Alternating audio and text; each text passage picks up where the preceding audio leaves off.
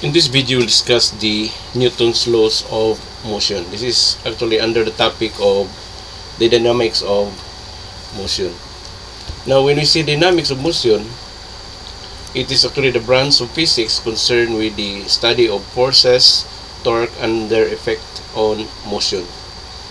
This is actually opposes the definition of kinematics, because in kinematics, in our previous chapter, we learned that kinematics is just purely descriptive study of motion. We just describing. That's why we provided the time, interval, the displacement, velocity, and acceleration. Those are descriptive quantities of particle and motion. So kinematics does not concern the causes, why the causes of the object to moves. But in this topic, the dynamics of motion, this is actually included or deals with the cause and effect of the motion of the particle. So sometimes we call this as the force and motion, which means that when you apply a force, when you interact the force to other particle, then the net external force of that will cause motion. So with that, displacement will produce the change in position, okay? And there must be a velocity, and there must be an acceleration. It's because of the interaction of particles that results net external force. Okay, so we will study the causes of the particle to move. That's the dynamics of motion. And this is also answers the question why object moves. In kinematics, we only answer the questions how object moves. It is just like describing the motion of the particle. But in this case, we will discover the causes of the object to move. Okay, so that's dynamics of motion. Now, before going to study actually we will study the three laws of Newton's. This is the most. We will focus on the three laws of Newton's. The first law, second law, and third law will provide the definitions of the three laws and some example problems that the three laws was being applied. But before that, we need to know the terms that involves forces. So we have to study the forces and its interactions. Okay. So a force is actually a push or a pull. No? There are two kinds of forces. Whether you have to apply it by pushing, or you can apply it by pulling. So push or pull. So when you apply force to an object, now if your applied force causes the change in motion, then it says that the interaction between you in the car, for example, we are applying a force to the car, and the car also applies a force towards you. Okay, and the net forces applied will cause the change in position, because it is called as the net external force. So therefore, force may be regarded as an action to one body on another. So you have to you applied to a body, and the body applied a force on you. So we call that as the interaction of two of forces, interactions, and that will result force. Okay, so there is a change in position if you apply a force greater amount on the force on the car applied to you. Okay, now if your force is not enough, if you push a force on the wall and the wall does not move, then it won't produce motion. Why? Because your force applied was being neutralized by the reaction on the wall. This means that if force are not being neutralized, the change in motion will produce in the body. Okay, so that's it. It is actually coming from the interaction between forces.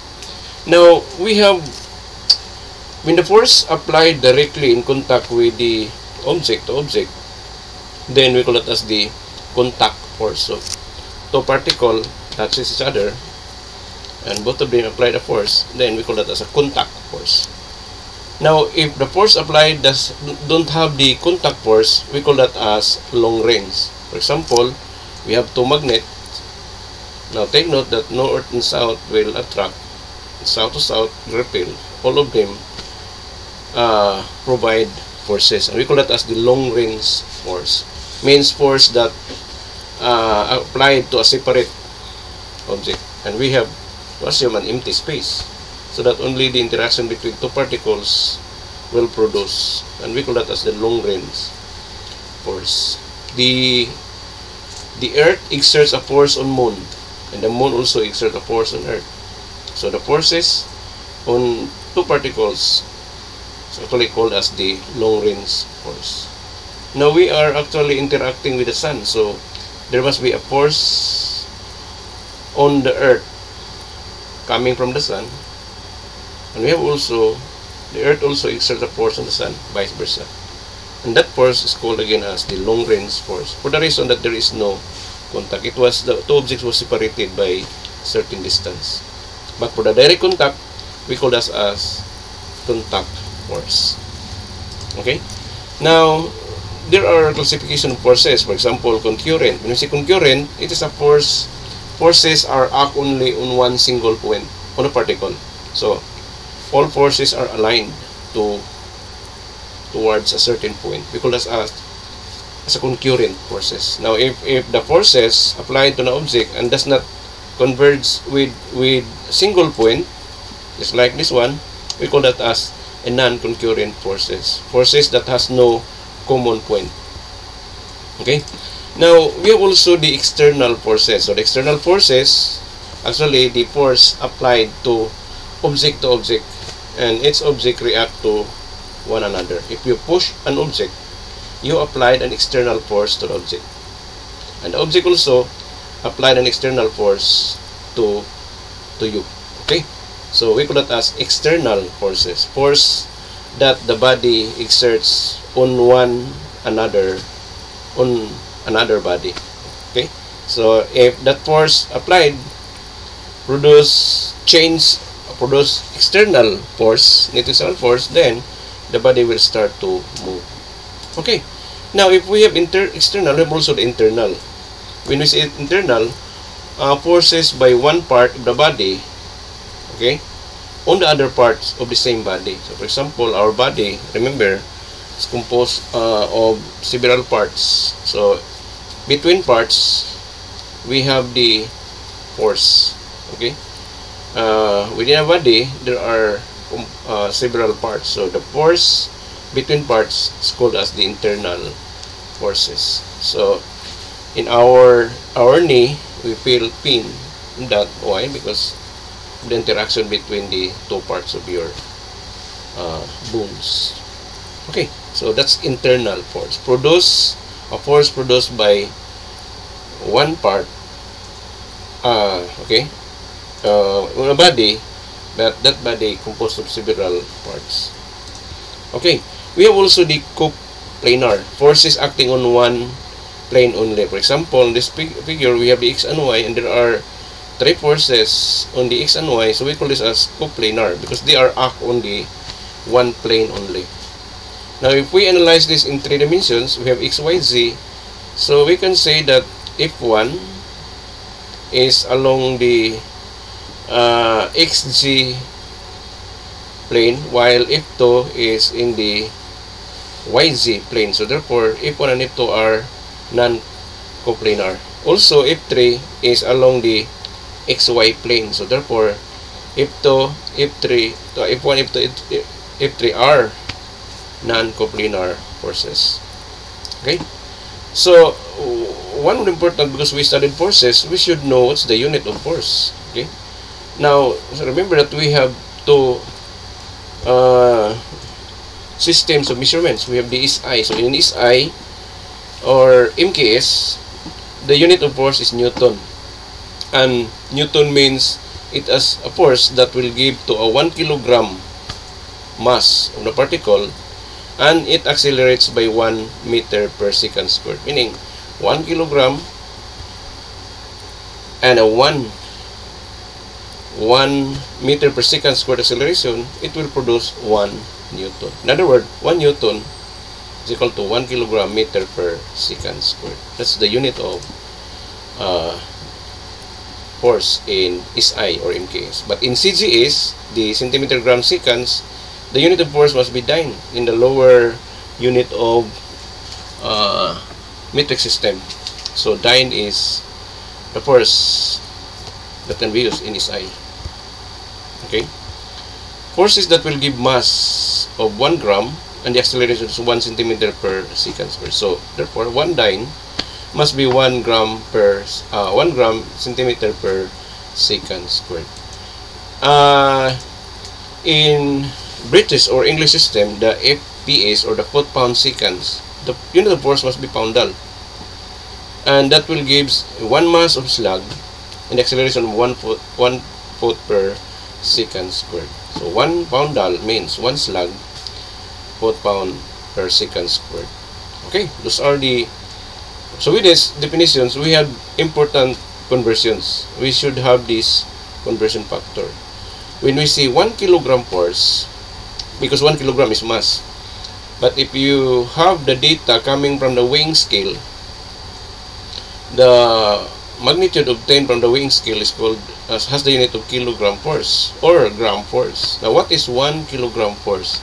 The answer is 9.81 newtons. About 10 newtons. The 1 kilogram of rice is actually about 10 or 9.81 newtons.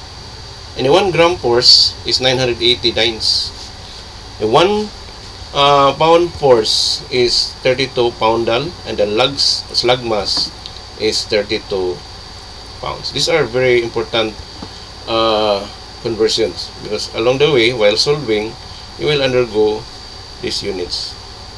Okay? But most of the books now uses the SI. So these units sometimes very seldom to appear in those problems, but we be ready for the conversions. You must have the idea on that. Okay, so here comes the 3 laws of Newton's. Now there are 3 laws of Newton's published, no, during the time of Isaac Newton, and this was the basis of the Newtonian mechanics. So it means that the mechanics was born because of the 3 laws of Newton. So what are the 3 laws of Newton? We have the first law. The first law, we call this as the law of inertia, and the key word of this law is continue. It will continue in motion. It will continue at rest. Okay, it will continue at rest unless acted by net external force. So if there is no net external force on that object, the body will continue at rest. Continue in motion also. The body will continue in motion with constant speed, so it won't stop. When the particle moves at constant speed, it will continue in motion without changing its velocity unless acted upon by net external force. If you release an object in the floor, then we can expect that the object stops at a certain point. Why?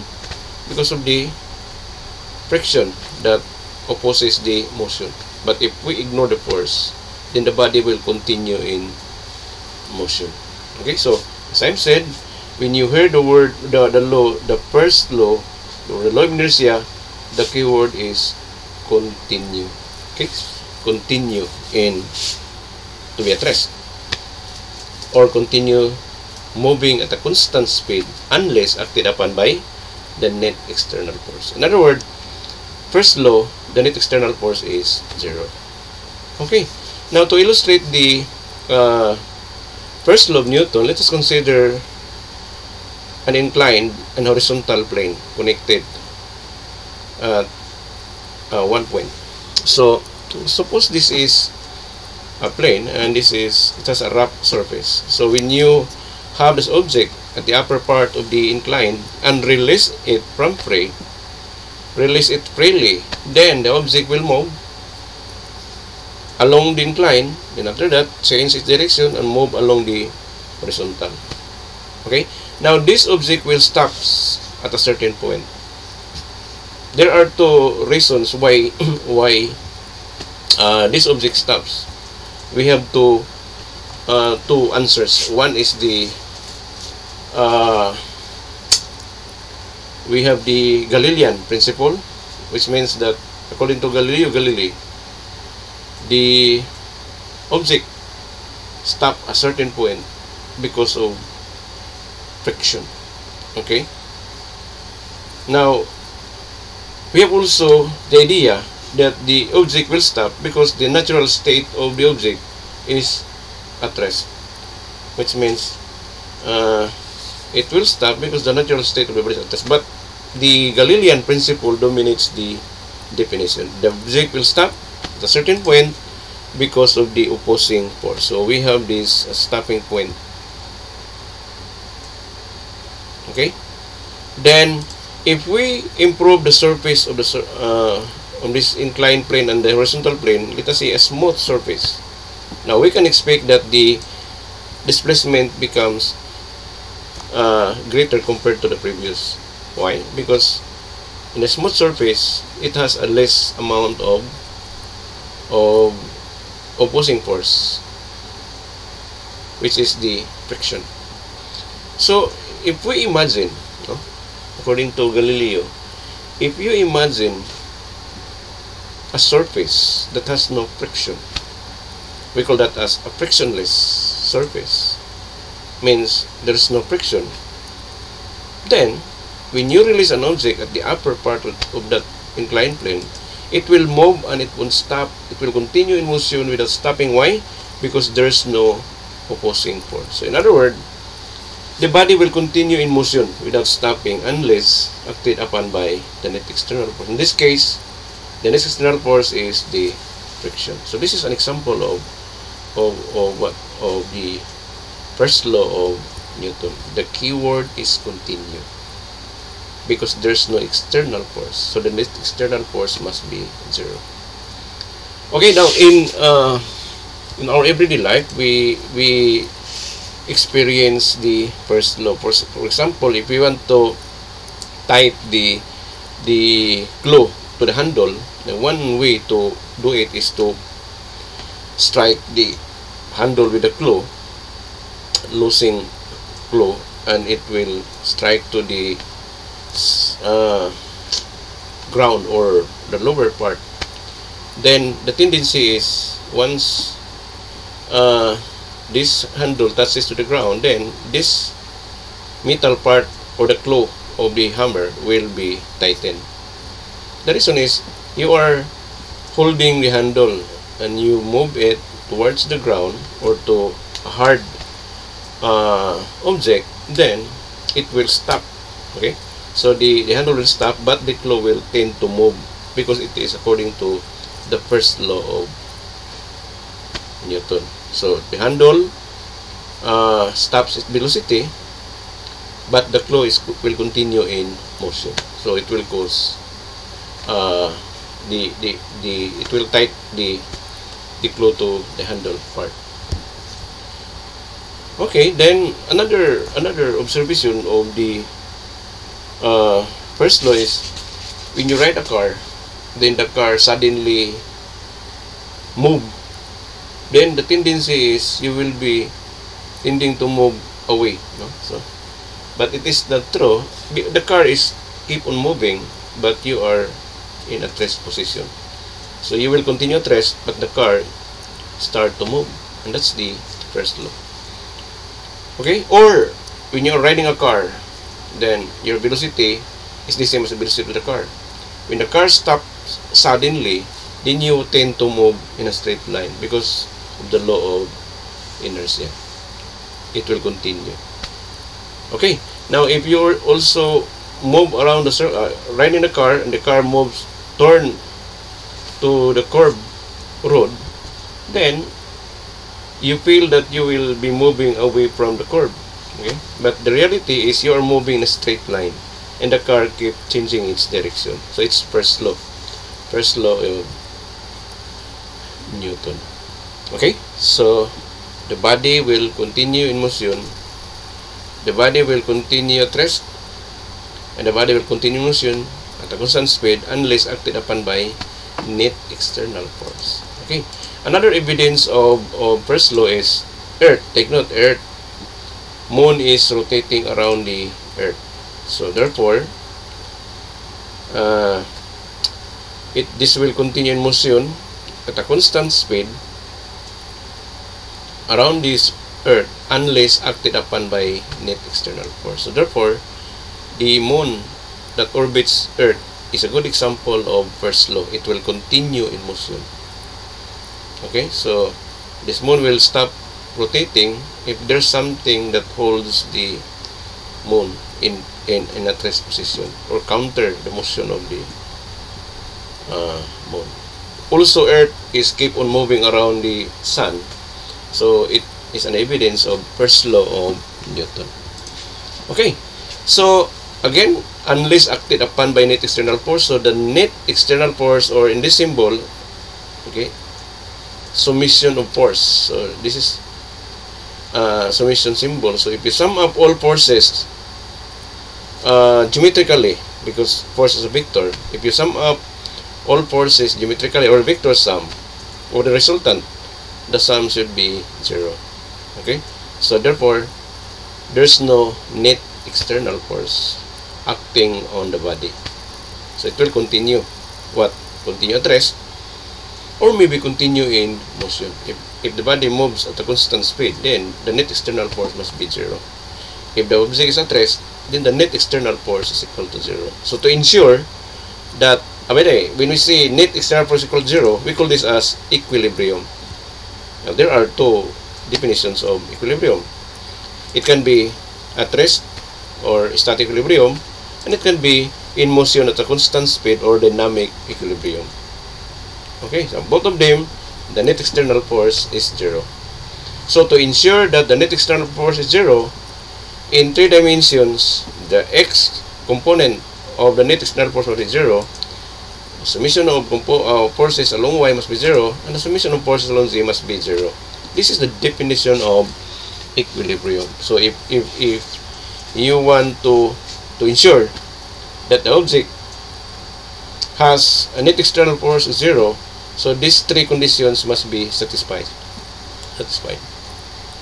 The x forces must be 0, the y must be 0, and z is equal to 0. When you sum up this one, the net external force must be 0. Okay, so this is it. Now, second law, the Newton's second law of Newton, we call this as the law of acceleration. So when you apply a force on an object, okay, the body moves and it has the acceleration. So the amount of force applied to the body is actually proportional to the acceleration. The greater the force is, the greater acceleration. The smaller the force is, the net, we are talking about the net external force. The smaller the net external force, the smaller the acceleration. Or the greater force applied on an object, the faster it is moving, because it has a greater acceleration. Okay, so we call this as the law of acceleration. So the law of acceleration is actually the continuation of the first law, because the first law says that there's no external force. Now, what will happen if there is a net external force? So the answer is, the net external force acts on the body, then the body accelerates. So therefore, if there is acceleration, there's net external force, there must be acceleration. If the net external force is 0, then the acceleration is 0 also. That's why it can be at rest or moving at a constant speed, as first law stated. Okay, so very obvious that if we apply a greater force, it has a greater acceleration. So acceleration is directly proportional. In mathematics, we use directly if it is increasing, if the independent variable is keep on increasing also. directly proportional. So if two objects the same mass and you have different forces, this one has a greater force, then it will arrive in earlier compared to the smaller net external force applied to the object M. It is directly proportional. Okay. Now, okay, if we maintain the force, look at this one. Force here applied to a smaller mass M, and we have this another force, the same force applied, but this has a greater mass. So what do you think what will happen? Then we can say that the force is inversely proportional. The acceleration is inversely proportional. Very obvious. If you have a large mass, then your acceleration must be smaller. But for a smaller mass, the acceleration is greater. It is inversely proportional. That's why we have another proportional. Acceleration is inversely proportional to the acceleration, proportional to the mass. Okay, so combining these two, we can say that the acceleration is directly or proportional to what? To the net external force, but inversely proportional to its mass. So we combine this in a single statement. Okay, now take note that we are concerned with sign of equality. So if we place a sign of equality here, it doesn't mean in this case that this A is equal to the result after dividing the net external force by the mass. No? This is just proportional. So what we are concerned with the sign of equality. So in order to have the sign of equality, there must be something that we will multiply mathematically. So in mathematics, we call this as the proportional constant. The 1 over k is the proportional constant. The role in mathematics is to balance the left member and the right member. So we can eliminate the proportionality, and we have the sign of equality, but provided we have the constant. This will not change. This will not change. Okay. So now, if you cross multiply this one, this will become K MA. So the net external force is the product of the K MA. Now, what is K? Again, in mathematics, this is a proportional constant, but we can equate this to 1. We call that as unity. So when for a unity means K is equal to 1, this will happen only that K becomes 1 provided that our mass, okay, so therefore this is 1, so therefore we can say that the net external force is just the product of the mass times acceleration. Now this is only true. The K is equal to 1 will happen only for some units of consistency. What does it mean? Now, we call this a second law formula. So, the units must be what? By the way, the unit of Newton must be, of force must be Newton. So, our mass is what? Kilogram. And the acceleration is meter per second square. That's why, in order to provide a unity, K equal to 1, this unit must be followed. What does it mean? The mass should be kilograms, and the acceleration must be meter per second square. That's 1 Newton. Okay. Now, if we choose dyne as a unit of force, then for consistency, so that K is equal to 1, the mass should be gram, and the acceleration should be centimeter per second squared. Also with poundal, if we wish to have a poundal unit of force, then so that K becomes 1, the mass should be in slug, and the acceleration should be feet per second squared. These are the units for consistency as K is equal to 1, or for unity. Okay, so that's it. This is very important formula. So the second law, the law of acceleration, says that the product of the moving mass, remember, moving mass times the acceleration, the result is net external force. So when we say net external force, sometimes we call this as the unbalanced force, or we call that as the net or the resultant of the particle.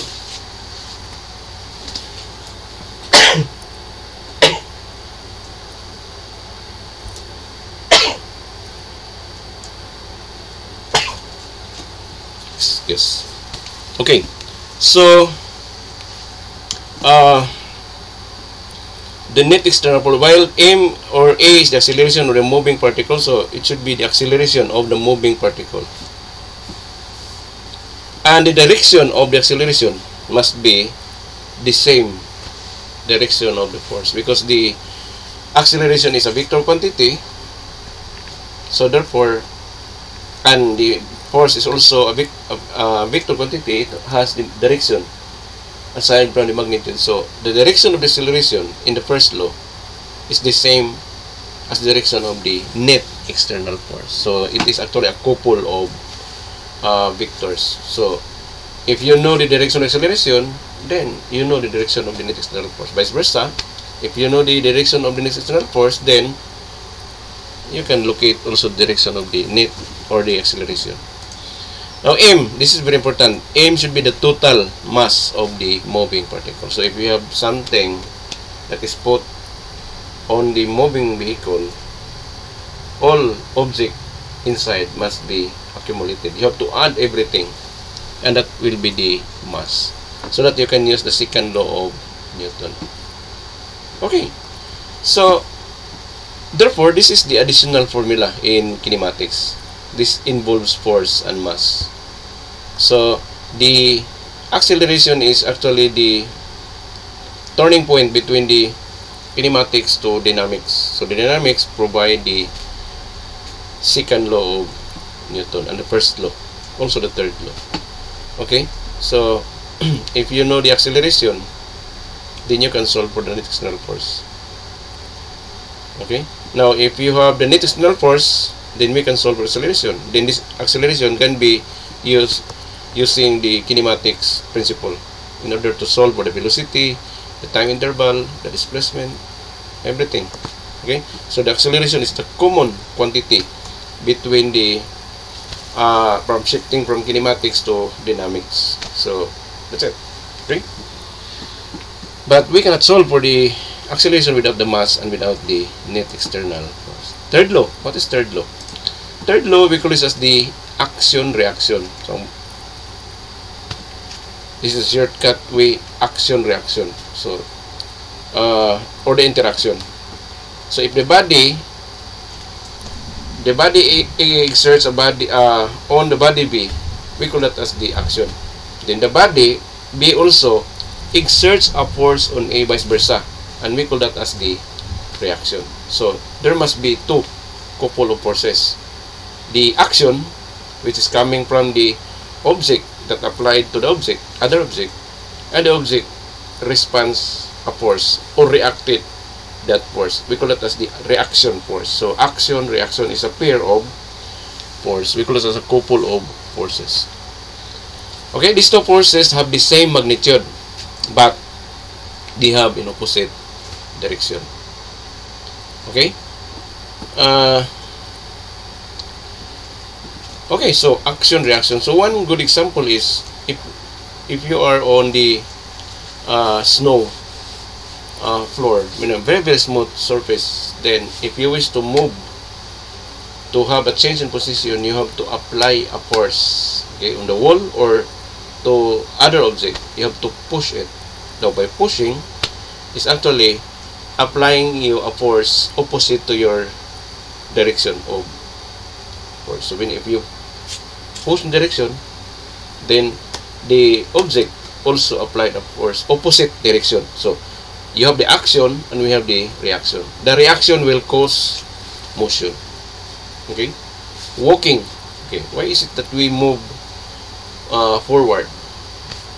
Why? Because you apply a force backward. So if you apply force backward by moving your feet to the ground, interacting to the ground, and the ground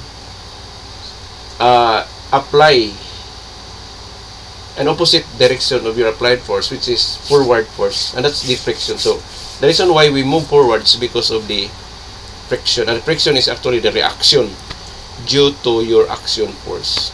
So it is a couple of force. If there's an action, there's always an opposite equal amount of reaction. So action, reaction. There's no reaction without action. Okay? So another example, if you apply a force on the wall, then your force is actually the action, and the wall interacted. So the blue is the action force, and the green is the force that the wall exerts on you. Whatever amount you exert on the wall, the same amount of force in opposite direction, wall exerts a force on you. We call it as the action reaction. Third law of Newton. Okay? So diverse. Why? If you want to move upward, which means if you dive from the diving board towards the water, then you have to apply a force downward. So this must be, in the drawing, this must be the action force, and the result is the diving board will apply a force on you in opposite direction. So this will cause you to move upward, and then projectile towards the water. Okay, so you cannot move without your action force. So action reaction is very important. Now the rocket engine releases gas in opposite direction. So we have the red, and the friction between the rocket and the air will cause to move the rocket in this direction. The dark arrow black will the direction of the rocket engine. So there must be an action. The action is the red, and the black arrow is the direction. So more gases releases in this direction, more speed or acceleration towards this direction. Okay, so it is a pair of force, the action reaction. There is no action, there's the reaction without the action force, vice versa. Okay, it is a couple of forces. Now to apply the three laws of Newton's, let us have this problem. So a force of 60 dynes, so this is CG's force, take note, dynes is a force, acts upon a mass of 5 grams or 15 grams. The question is, how much acceleration is imparted to the body? What is A? Letter B, what is the velocity will the body acquire in 8 seconds? Which means if you do it applying a force of a constant force of 60 dynes in 8 seconds, what will be the velocity, the final velocity, if it starts from rest? Letter C, what distance will the body cover in this time, 8 seconds? So actually the question of B and C are questions belongs to kinematics. Okay, but you cannot solve B and C if you have no answer on letter A, because as A asks you to calculate the acceleration. Okay, now if you notice the given is actually what? The mass and the force, and we have also time 8 seconds. So the question is, if you solve this using kinematics only, using this time and the initial velocity, let us say initial velocity is 0, then there are only 2 givens, and you cannot continue. You cannot solve acceleration using the principle of kinematics. So instead, we have to use the second law of Newton, because this is talking about motion. So therefore, this must be what? There must be net external force, and the net external force is 60 dynes. Okay, acts on the body. So therefore, this must be, because there's no friction, there's no specified that there's an opposing force, then this must be the net external force. And this 15 grams is our mass. So therefore, we have 2 given. So the mass and the applied force, this is the net force, and this force will cause the body to move. So the question is, what is acceleration? Letter B, what is the final velocity? And the last question is, what will be the distance covered from the initial towards the final? If this is at rest, so assuming this is at rest, so we can solve these three. So first, to solve for letter A, which is solving for acceleration, we need to use the second law of Newton. What's the second law? But for that, you have to overlay the Cartesian. So identify the direction of the net external force. This is along x only. So therefore, there's no external force along y, and there's no external force along z. The net external force is along x only, and that is 60 dynes. So with that, we can solve the acceleration by using the second law. The net external force is equal to mass times acceleration. Then, since we are given the net external force 60 dynes and the mass is 15 grams, then we can transform that, solving for A, and that is 4 centimeter per second squared. Take note, 1 dyne is 1 gram centimeter per second squared. So this is dyne. So, in other words, that the dyne per grams is equivalent to centimeter per second squared. So this is for K is equal to 1 for unity. Okay, so we are done with letter A. Now how to solve for letter B? So in letter B and letter C, purely we will be using the kinematics of motion. So solving for the velocity acquires in 8 seconds of travel. Then take note, the initial velocity is 0, and we have the time. The time is 8 seconds. The acceleration is 4. So we have 3 givens. Then we can solve for the final velocity using the velocity as a function of time. This is constant, A is constant, and this will vary, and this is given as 8. So what is the velocity that covers in 8 seconds of travel? So substitute the values: 0 for the initial velocity, 4 for the acceleration, 8 seconds for the time. So we have the answer. The final velocity is 32 centimeter per second. Starting from rest, after 8 seconds, it will travel 32 centimeter per second. So this will keep on increasing, no, as time increases. This is description of the motion of the body. So we are able to solve for the velocity. It's because that we have now the acceleration. So which means that without the acceleration, you cannot solve for the final velocity. And the acceleration was solved using the second law. And second law is the dynamics of motion. Okay, letter C. Letter C is you are asked to solve for displacement. So we can utilize the given. The initial velocity is equal to 0, the time is 8, and the acceleration is 4. So the same given. So the formula is, because displacement, then use the displacement formula. The displacement is the initial velocity times time. Recall our kinematics. Initial velocity times time, and this is 1/2 80 squared. This is applicable only in a formula because the acceleration is constant. This is uniformly accelerated body. Then substitute the givens. This must be 0. Okay, and substituting the acceleration and the time, the width will provide 128 centimeters. So these are the answers to the questions A, B, C. Okay. So that's the application of the second law of Newton. Another application is, suppose I have this, okay, I have an inclined plane, and the length of the plane is 10 meters, and it has the angle of 30 degrees. Now suppose we have an object 20 kilograms upper part of the inclined plane.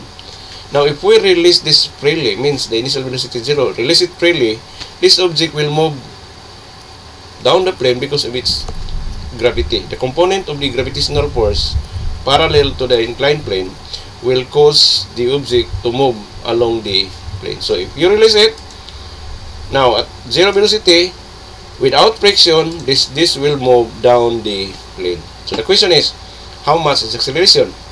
Take note what we don't apply force. All we do is to release it from rest, release it freely. Then it will move with an increasing velocity. So since there's an increasing velocity from 0 to the final velocity, then there must be acceleration. Vice versa, because it accelerates, velocity will be keep on increasing. Okay, as a function of time. So how will you answer this problem? As I've said again, if you use kinematics without using the trailers of Newtons, you cannot solve this problem. We have only given initial velocity in kinematics. That's it. And this is not freely pulling body. We cannot say the acceleration is 9.8 because there's a contact. There's in freely pulling body, there's no other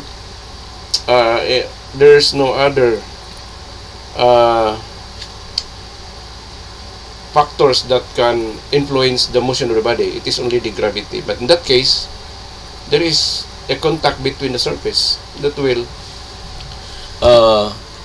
reduce or increase the motion of the particle. So therefore, this is not a freely falling body. Then we can say that A is 9.8. Now, without this surface, without this contact, if we release it freely, then it will move at 9.81, or the gravitational acceleration of Earth, 9.8. But in this case, again, A is not equal to gravity. So if it is not equal to gravity, how much? Is it greater or smaller than gravity? Which means is it greater than 9.81 or smaller than that? So let's see what's the answer. So to answer this one is to analyze this. Analyze the forces that acts on the body. So since we have no friction here, so there's no friction between the object, then the only force present on this object is only the gravity, because the weight, take note, the weight is the force that the Earth exerts on that particle. Your weight is the force applied by Earth on you. So the gravitational force is the force that the Earth exerts on us. So in this case, only the Earth applies a force, long-range force. It is a long-range force. Only Earth exerts a force on the 20 kilogram object. So in this case, to solve, you can solve first for A, then you can solve for the velocity, and you can also solve for the time, because we have L. This is the displacement, L. So for that, you have to solve acceleration first. So you have to analyze the forces. We have only one force, and it is weight. Weight, remember, the weight is the product of the mass and gravity, because Newton's law, take note, in Newton's law, the net external force is the product of the mass and acceleration. So if you have, because we are talking about the gravity, okay, gravitational force, so the acceleration must be gravitational acceleration. So 9.81 multiplied by the mass, the result is weight. So it is actually the formula of the weight, which is mass times the gravity, is follows the second law of Newton, or pattern to the second law of Newton. This is the mass, and this is acceleration, and this must be the weight or the force. Weight is the force of gravity. Okay, so weight is mass times the gravity. So with that, we need to overlay, and we have to identify where's the direction of motion. So in this case, if we orient this as the x-axis, perpendicular to that can be called as y. So we can say now that the net external force is actually along the x-axis. Okay, so therefore we have two components. We have the weight along y and weight along x. Now take note, in geometry, this is 30 degrees. Remember, if this is 30 degrees, then this must be 30 degrees also. Okay, the reason is this line intersect to this line perpendicularly, and this one also, one of the side by angle, which is on 30 degrees. If you extend this, drop downward, this will provide 90 degrees also. So therefore, whatever angle here, theta, this must be theta also. Or if this is 30, this must be 30. So therefore, this must be 60 degrees. That's it. That's geometry. So with that, since we know how much is the weight, because weight is the product of the this is 20 multiplied by 9.8, so therefore this is given, and this is 30 degrees. So therefore we can solve for the x and y component of weight. Take note in our previous vectors analysis, and remember that the angle is coming from the y. So therefore, if in our kinematics, we in our vectors analysis, the x component, we learn that the x component is cosine, the y component is sine. It's because that the angle is complement, which means that the angle is coming from x. But in this case, be careful, because the angle is coming from y. So you have to reverse the trigonometric function. So therefore, if because the angle is adjacent to y component, so the y component must be cosine, while the x component becomes sine. Okay? Do not confuse about the one. So therefore, now, the purpose of having this Cartesian is to know where's the net external force. And so far, we have only two forces, Wx and Wy, the component of, you can ignore W because you have already the component of Wx and y. So therefore, okay, so we can say that the reason why this object moves along this plane, it's because of the component of weight along x, or along the plane. The perpendicular component, which is Wy, this is actually the factor that this object touches the surface. So this is to ensure that there must be a contact. The moment that this object roll over this inclined plane, roll down this inclined plane, it's because in contact because of Wy. But the reason why this is moving down the plane, it's because of Wx. So therefore, we need to solve for Wx, because Wx is our net external force. By the way, we call this as the free body diagram. In dynamics of motion, and you apply the second law of Newton, you should have the free body diagram. When you say free body diagram, it is the diagram, Victor's diagram, showing all forces acts on the particle. In this case, we have only one force, and that's the gravity, because we ignore friction. So therefore, we need to resolve that into two components in order to isolate along x and isolate along y. So we have now Wx, Wy. So in this case, obviously Wx is our net external force, and your y is the factor that the object will remain in contact with the surface. Without this Wy, we cannot assure that this object have a contact with the inclined plane. So with that, we have to use the force polygon. Okay, recall the force polygon, the component of x, component of y, W. Please, you are advised, for those who haven't seen yet the vector analysis, so it's good to study first the vector analysis in order to understand this one. This is a force polygon. So this is y, this is x, so this must be 90 degrees. And the angle must be what? 30. And that's coming from the y-axis. So therefore, since we know the W is mg, so therefore we can use for Wy, and that is cosine. And Wx is sine. Okay? So utilizing among these two, we need only Wx for now. Why? Because we don't have friction. So therefore Wy is not applicable in this problem. So we need only the Wx. So Wx is W sine theta, but W, take note, is mg. So this will be our net external force. So using the second law, net external force is equal to the mass and acceleration. Our net external force is W sine theta. Okay? So, or Wx. So Wx now is the net external force. The mass is the moving mass, which is 20. The acceleration is we don't know. But Wx is W sine theta. But W is mg. Okay? So therefore we can cancel the mass. So that's meaning acceleration is mg over sine theta, but the mass will be cancelled, so we have only g sine theta. Okay, so therefore it answers to the problem. If you want to know how much is the acceleration of the inclined plane, if friction is 0, then it's simply as g sine theta, which means that mass is not required to solve for the acceleration. So if you roll this, let us say 50 kilograms, your acceleration is the same. Okay, the weight does not affect the acceleration and its velocity. Okay, it affects only if we measuring the force. In this case, acceleration, mass is not a factor of the acceleration.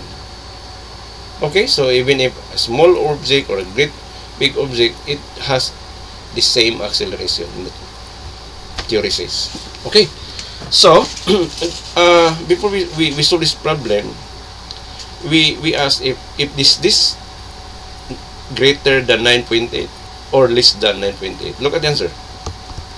The acceleration is g sine theta. That's sine theta. Remember, the maximum sine theta is only 1.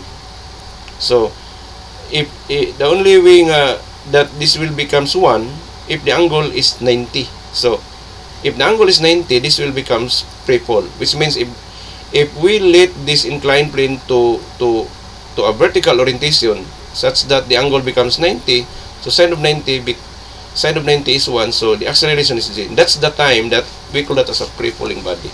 But as long as the angle is between 0 to 90 degrees, then the acceleration must be what? Less than the gravitational acceleration, because this will produce less than 1. Okay, so that's the answer. Now, okay, substitute the values, then we can solve for the velocity. This is by acceleration 4.91 meter per second squared is the answer. Solving for the final velocity, take note the initial, this is purely kinematics. Initial is 0, displacement is 10, okay, then the acceleration is 4.91. Then you can use this relation. This coming from the uniformly accelerated body. Okay, so then substitute the values. By the way, this is 0. Take square root. Okay, take square root. Then this must be 9.91 meter per second. These are the answers to the problem. Okay, so this is how we apply the laws of Newton. So for your practice, you're advised to solve this problem on your own idea, then provide the solutions using the hint is you have to provide the free body diagram first. After knowing the free body diagram, identify the direction of the motion of the particle, and that will be your net external force. So the free body diagram played an important role in solving using the Newton's law. So in the next video, we will focus on the application problems of the Newton's law. So we will involve free body diagram and also the friction, because we are now on the way to include the friction. In this case, friction is negligible. Okay, so that's all. So thank you.